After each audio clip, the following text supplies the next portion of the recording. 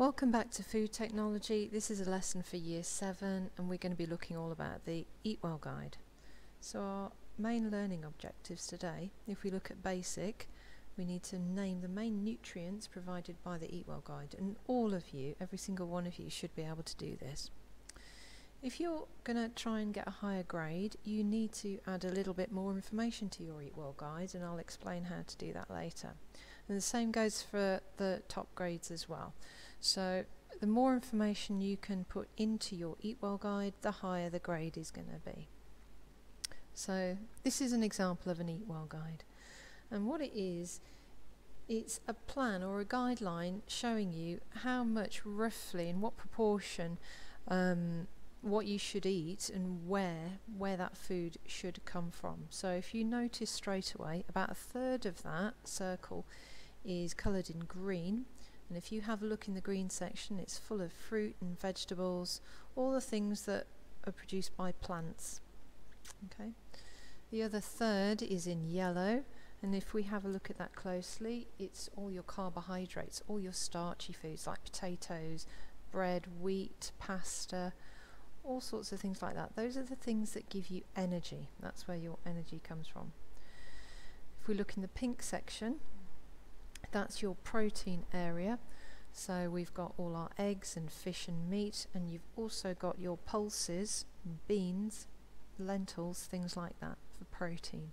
That is always coloured in pink. In the blue section we've got our dairy, so anything like milk, soya milk in there is included in there as well. We've got cheese. And the smallest section that's always coloured in purple is your oils and spreads. Now, we don't need very much of them, but they are very important in our diet, okay? So the Eatwell guide is divided into those 5 areas. They're always colour-coded in those colours. So for green for fruit and vegetables, yellow for carbohydrates, pink for protein, blue for dairy, and purple for oils and spreads. Now you might notice that there's some crisps and chocolate in the corner. Those are included because people do eat them, but obviously you need to eat them less often and in small amounts. We'll look at water in a moment or two, but there's lots and lots of information around the edge of this Eatwell guide. So for the fruit and vegetables, it's telling you to eat at least 5 portions of fruit and vegetables a day. For the carbohydrates, it's asking you to choose whole grain or higher fibre versions. Those actually give you extra nutrients, extra vitamin B12 with the extra fibre, so it's even healthier. Okay. With the dairy and alternatives, it's asking you to choose lower fat and lower sugar options. So there's lots of information in there. If we have a look at the water, this is your first task. You need to use the blank Eatwell guide sheet to create your own guide. So attached to this lesson there's a Word document, and what you need to do is to create your own Eatwell guide based on those divisions of fruit and vegetables, carbohydrates, protein, dairy and fat. Okay, so it's totally empty apart from the outline of the circle and some boxes to put some information in. You can either use that Word document or draw it out freehand, I don't mind, but put as much information as you can. If you can link it or research around it or add extra information to there, that is what is going to get you a higher grade. And there is some extra information on this PowerPoint that might help you do that.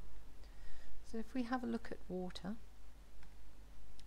okay, water is included around the outside of the Eatwell guide.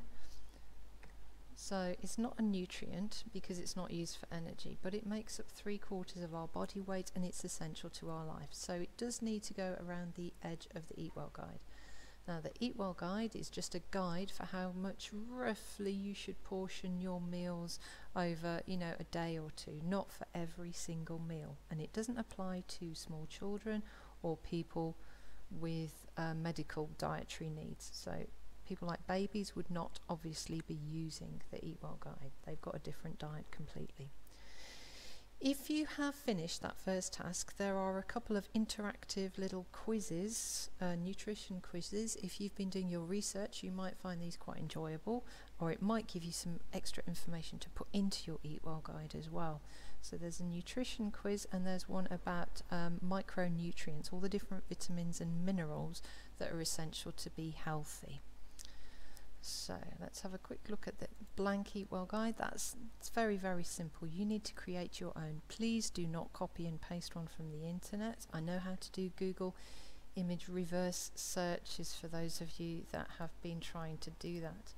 So have a go, upload your work, and I'm looking forward to seeing the sort of things that you've been able to find out and put into your own Eat Well guide.